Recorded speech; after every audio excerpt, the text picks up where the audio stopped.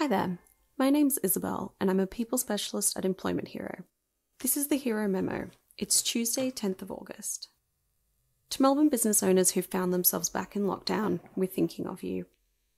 On the 6th of August, the Victorian Government announced a new business support package worth $400 million. The program is made of 4 different schemes.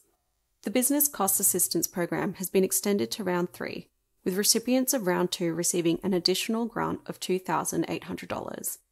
These grants will be automatically paid to recipients of Round 2 grants, so no further action is required. If you've recently become eligible for the grant, you can apply under the Round 2 extension until Friday the 13th of August. Hospitality businesses that received funding support from the Licensed Hospitality Fund through the May, June and July lockdowns will also receive automatic payments, graded by venue capacity. The alpine industry will also see relief under the Alpine Resorts Winter Support Program. Finally, the government is adding $54 million to the Small Business COVID Hardship Fund. The fund offers grants of up to $8,000 to small businesses that have experienced at least a 70% reduction in turnover. This will be paid to businesses that are not eligible for other support. You can learn more and check your eligibility for these programs at business.vic.gov.au. Now for some good news. According to the University of Melbourne's Vaccine Hesitancy Report Card, vaccine hesitancy has dropped from 33% to 21.5% in New South Wales and Victoria since the end of May. High vaccination rates are the key to emerging from ongoing lockdowns, and it's great to see that people who are initially reluctant to get the jab are open to changing their minds. Having productive conversations can help people change their thinking, and those conversations might happen in the workplace. So what's the best way to chat to vaccine-hesitant employees?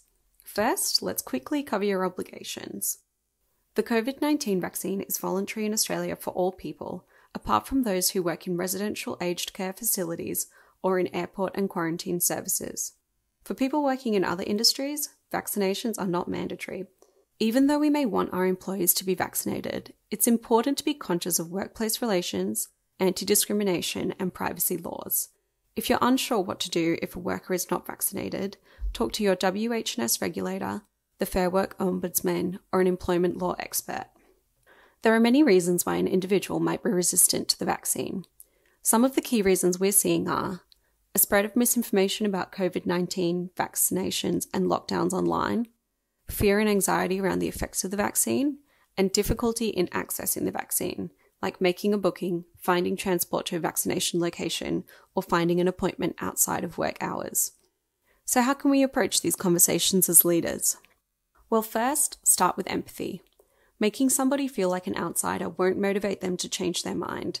It's actually more likely to make them feel defensive. Take the time to listen to what they have to say. This doesn't only build trust with the person, it also allows you to think of a considered response. Once the person has expressed their thoughts, we can begin to ease their concerns.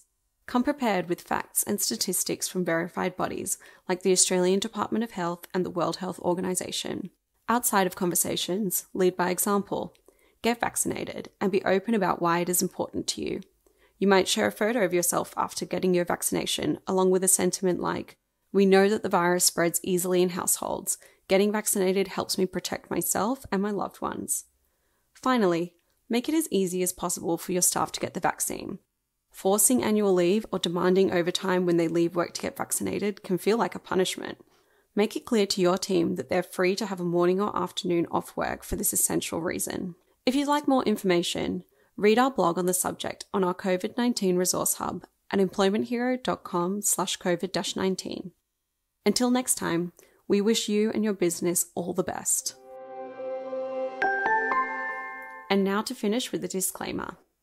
The information in this voice memo is relevant as at the 10th of August 2021 and has been prepared by Employment Hero Pty Ltd.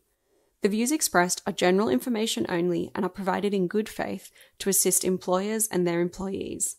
While due care has been taken in preparing the memo, no responsibility is accepted by Employment Hero for the accuracy or suitability of the information contained. All liability is expressly disclaimed for any loss or damage which may arise from any person relying on, using, or acting on any information contained therein.